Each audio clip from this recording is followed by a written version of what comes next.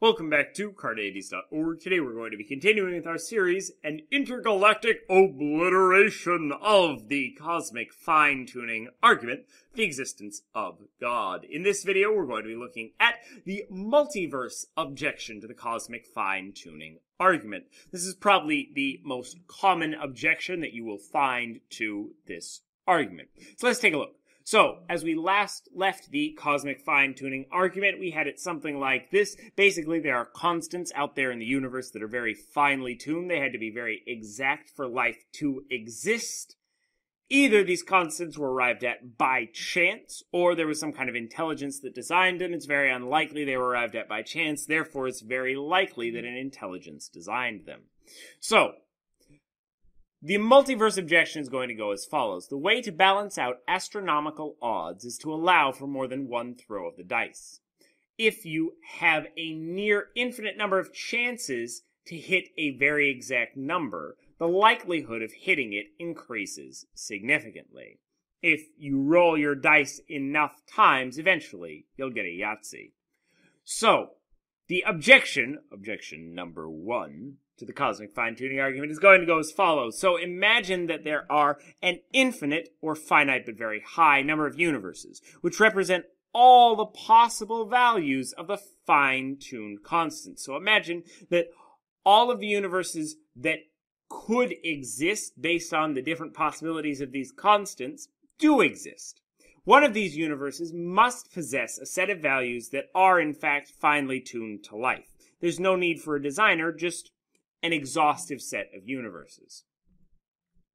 And objection number two, we don't even need to posit an exhaustive set of universes, or a set of universes that instantiate all the possible values. We just need to have a really finite but very large number of universes. They don't need to be exhaustive, but eventually the odds are going to significantly increase. So long as there are enough universes, the probability of one that has constants fine-tuned to life is going to come down into an acceptable range. Similarly, a proponent of David Lewis's modal realism does not need to be worried by the cosmic fine-tuning argument at all. For the modal realist, all possible worlds are in fact physical worlds, just worlds we don't have any access to.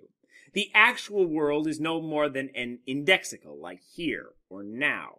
Such a position would allow for all logically possible values of the constants to be the case in each of many different worlds. This would in fact make life a logical necessity, because all of the worlds are physical in some sense.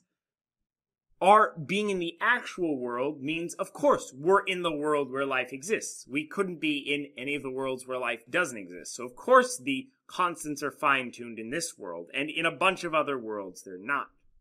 We've exhausted all the possibilities, so clearly we're going to have at least one world where life exists, because life exists in this world, or so it would seem. Note, there's a subtle difference between worlds and universes here, because worlds are going to be exhausting logical possibilities, while the universes are just going to be exhausting the numeric possibilities of the different constants.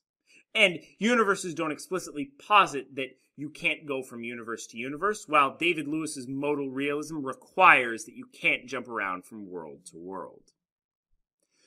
So, the intuition present in these objections is that given enough possible worlds or universes, the odds for one with life improve significantly. Or, in other words, it's an objection to premise 3. Simply because there are long odds against something doesn't imply that there's only one toss of the coin or throw of the dice. So, that was the multiverse objection to the cosmic fine-tuning argument. Next up, we're going to look at Plantinga's poker game response, followed by the elaborate poker equivocation, where I'm going to look at some problems with the poker game response, and quite a few more objections to come. Watch this video and more here at Carneades.org, and stay skeptical, everybody.